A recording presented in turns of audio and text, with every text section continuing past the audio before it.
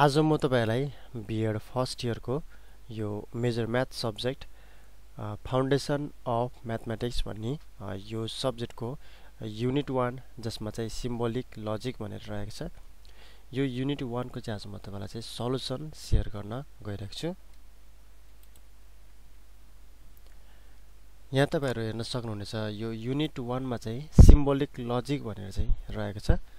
तपाईले चाहिँ यो भिडियोको निम्ति चाहिँ तपाईले चाहिँ यो नोटको निम्ति चाहिँ यो नोट भन्नाले यो सल्युसनको निम्ति चाहिँ तपाईले चाहिँ भिडियोलाई पज गर्दै तपाईले चाहिँ जुन जुन तपाईलाई आवश्यक पर्छ हैन तपाईले चाहिँ जुन जुन आवश्यक छ त्यो चाहिँ तपाईले चाहिँ भिडियोलाई पज गर्दै यसलाई चाहिँ नोट गर्न सक्नुहुन्छ र नोट गरिसकेपछि तपाईले चाहिँ त्यो क्वेशनहरुलाई तपाईले चाहिँ आफैले प्र्याक्टिस गर्न सक्नुहुन्छ।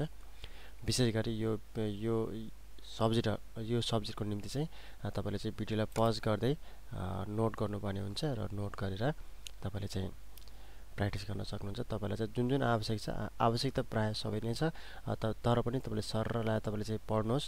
तपाईलाई कुन कुन सजिलो लाग्छ मतलब कुन कुन आवश्यक छ इम्पोर्टेन्ट छ त्यो कुराहरुलाई तपाईलाई जसरी सजिलो लाग्छ त्यसरी नै तपाईले चाहिँ यसलाई चाहिँ नोट गर्न सक्नुहुन्छ, पढ्न सक्नुहुन्छ।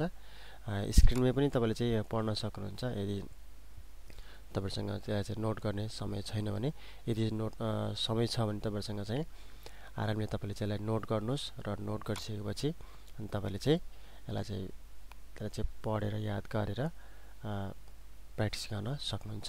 खासमा चाहिँ यो म्याथ सब्जेक्टमा चाहिँ तपाईको प्र्याक्टिसै हो।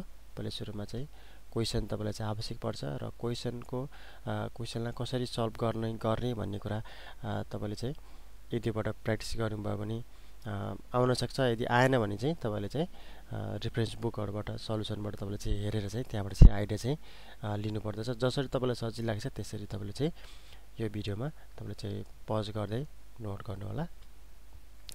हुन्छ, म मेरो भोइसलाई चाहिँ म्युट गर्छु। तपाईले चाहिँ भिडियोलाई पज गर्दै नोट गर्नु होला।